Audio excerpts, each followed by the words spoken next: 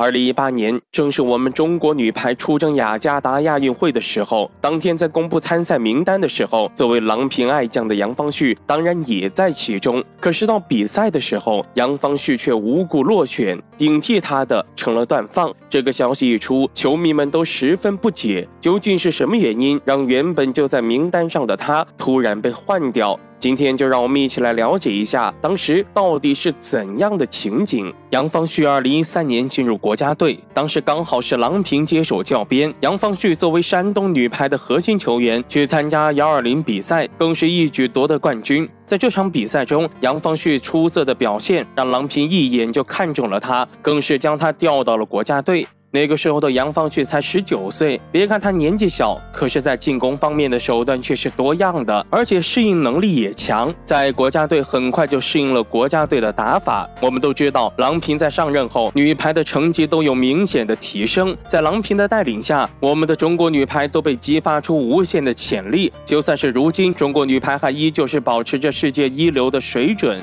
2014年的世锦赛，杨方旭作为新队员跟随队伍去参赛。在这场比赛中，我们的中国女排拿到了金牌，而杨方旭这位小将在赛场上的表现也没有令郎平失望。训练积极，且在赛场上也能够发挥自己实力的他，让郎平十分满意。在里约的比赛中，杨方旭完全没有新人的怯场，一场比赛下来，他打出了很多的关键球。虽然是替补，可他也做到了只要上场就能够起到帮助球队的作用。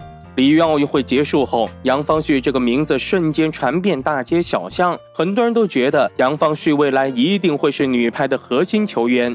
可原本应该是国家骄傲的他，却被传出了服用禁药的消息。当初杨方旭因为服用禁药这一事件而逐渐淡出人们的视线，如果不是孙杨的事件的话，或许杨方旭已经被外界所淡忘了吧。当初杨方旭在参加过奥运会后，就因为伤病原因去接受手术治疗了。原本球迷们都在期待着他能够重返赛场的时候，却传来了杨方旭退役的消息。这对于喜爱他的球员来说，无疑是一个坏消息。直到杨方旭被爆出使用禁药遭到禁赛的消息后，外界对于这个消息是一片哗然。从这能够看出来，杨方旭退役并不是他的本意，而是因为禁药的风波让他不得已为之。可是不得不说的是，杨方旭当初的禁药事件，如今在此看来依旧是疑点重重。这个禁药事件被爆出后，很少有人提及这件事。再者就是从爆料的消息中来看，杨方旭使用禁药的时间刚好是女排集训的时间。可是从中国女排集训的严格程度来看，杨方旭是不可能有机会去接触外界的。那么他所使用的禁药是从何而来呢？据了解，这种药物是需要注射使用的。那么究竟是哪个环节出现了问题？其实在杨方旭之前，中国女排也出现过一例这种事件。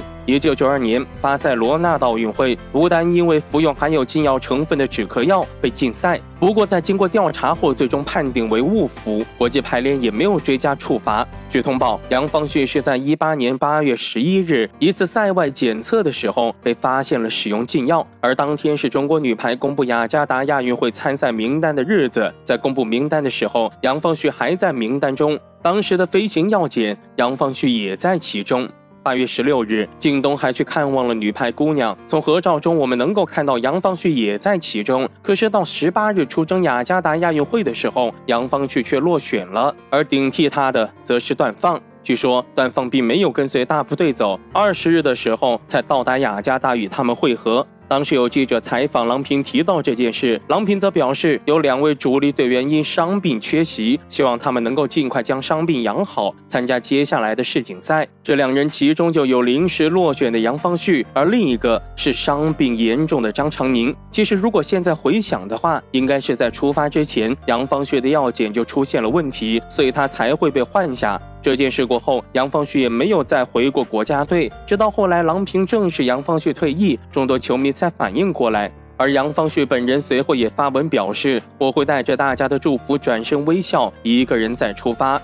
从字面意思上来看，杨方旭这是在暗示自己已经退役了。很多球迷在看到这个消息后，都纷纷送上祝福。一直很喜欢你，可奈何运动寿命有点短，喜欢你在赛场上那股拼劲儿，希望你在别处也能够活得精彩。如你所说，往后余生做一个你自己喜欢的人。最终，那个郎平昔日的爱将，还是因为所谓的禁药风波遭禁赛。其实这件事在后来再被翻出来说的时候，有人说到，当时杨方旭在被查使用禁药之前，其实被人实名举报过，而那个举报与后来的禁药风波有没有一定的联系，这我们谁也说不准。只不过我们知道的是，这个举报信里的内容主要是针对杨方旭进行攻击的，信中指责杨方旭实力不行，还靠拉拢关系上位，甚至还说他是没遗传、没拦网，就连进攻方面也很烂的三无接应。信中还说到杨方旭在能力方面不行，可是在拍马屁方面却是一绝。至于为什么这样说，是因为当时奥运会获胜，因为太过激动，女排姑娘们都相拥而泣，可是杨方旭却并没有，反而是第一时间去报了教练。